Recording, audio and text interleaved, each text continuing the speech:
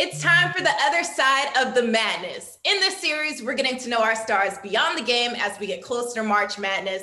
And up next, I have Michigan's Naz Hillmon with me. All right, Naz, in this series, we always start off with some pictures. So first, describe this person on the court. Who is she?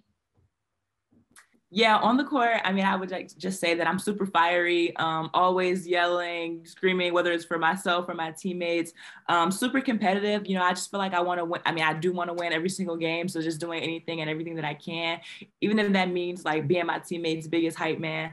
So just super fiery, competitive, and loud. We see that on the court and we love it for sure. Now, the other side of it.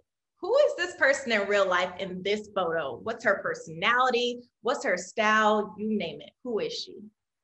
Yeah, I mean, I feel like in a lot of respects, I'm the same person, but it takes that fiery and like loud side to come out once I get to know someone. I'm not like necessarily one of those people who can just like talk to anybody off the bat, like just like me going up to them. But you know, as we make our waves, like I feel like I can talk to almost anyone.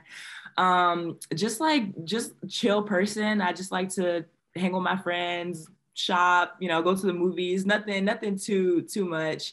And I mean, I do like to take pictures. I had one of my friends who are like, as a professionally took them. And, you know, sometimes I just like to step out of, you know, my basketball sweats and put on some jeans and the crop top or something, and just have a little fun with it. What is she like and what is she doesn't like? Yeah, she likes to, I mean, I'm a big napper. That's probably like what I would say is my second sport. But I mean, I love being around my friends and family. You know, I feel like I surround myself with great people. So I really enjoy being around them. A foodie. Anywhere I go, I'm like looking up like man versus food or like, you know, diners, drive-ins, and dives places. Me and my dad do that a lot when I go to a new place. You know, and what Naz doesn't like, I mean, it's not too much. Like as long as I'm around like some great people, I feel like I can make a good time out of anything. So. Well, food and sleep, I feel like we could be best friends, honestly, because that's my whole life right there. But colliding the two worlds together, describe who you are as a whole in 7 words. Okay, I would say fiery, energetic, loving, competitive, stubborn, my slightest of ways, genuine.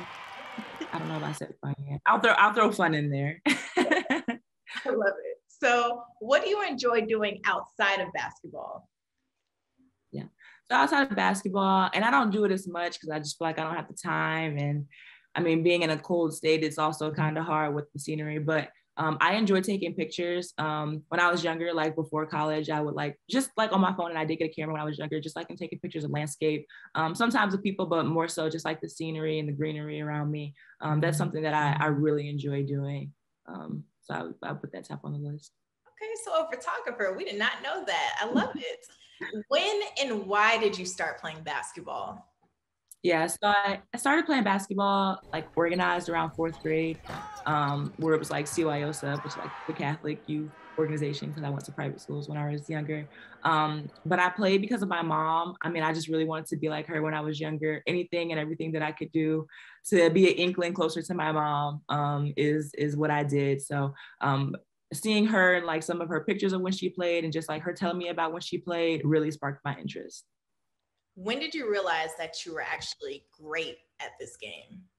Yeah, I've been asked this question a couple of times, and I feel like every time I say it, people are like shocked. But I mean, I wouldn't necessarily say that I like knew that I was good or anything until high school, like maybe even like senior year. I feel like kind of the combination of like, you know, getting those offers and my team had just won a state championship. Like that's kind of where I really started to get going and like knowing that I was good. So it took me quite a bit of time considering I started at, you know, such a young age, but I mean, I don't see anything wrong in that.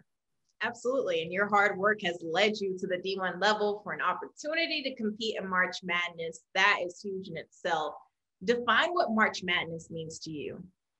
Yeah, I mean, it means the world to me. I just think that, you know, especially being in one of those years where we didn't have an NCAA tournament, and then also thinking about my program specifically, Michigan, not always making it to the NCAA tournaments. So just knowing that, it's an accomplishment that not every school has the opportunity to compete in every year, and just knowing, kind of how far my class and my teammates have pushed forward this program to be able to be in March Madness. So, I mean, it means a ton playing, on national TV, being able to travel. I mean, that's one of the big things of, why I love basketball, the travel. But I mean, being able to compete against the top, teams in the nation outside of your conference, it's just a lot of fun for any competitor.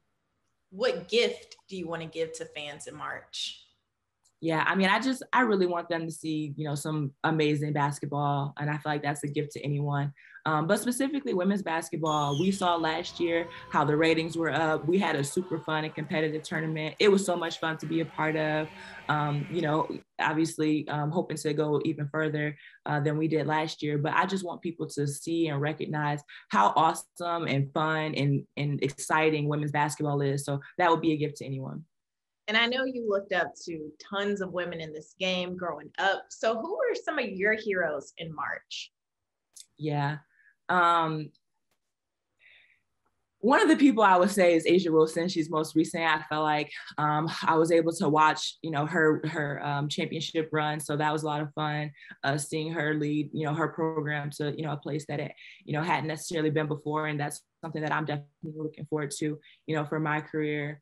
And I wouldn't necessarily say that I was able to see this next person as much like in the tournament runs, but, when I was younger, watching a lot of Candace Parker and just, how she just transformed the game. So those are two people who, I really, really looked up to during their college career in general. Those are two of my personal favorites as well. And, I know a lot of people are like, hey, I want to be like Naz Hillmon. Little girls literally crowd the sidelines of you all's games, and they look up to you all as heroes. What do you wish you could tell them about chasing their dreams?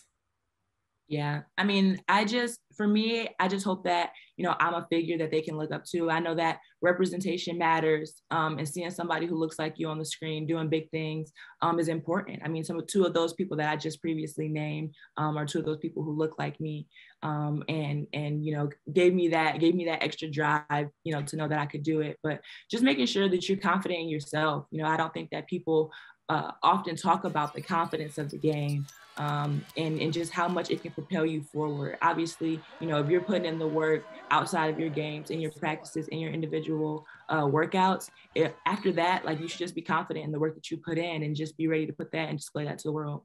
Absolutely. I couldn't have said it better myself. Thank you so much. That was the other side of the madness with Naz Hillmon. I appreciate your time.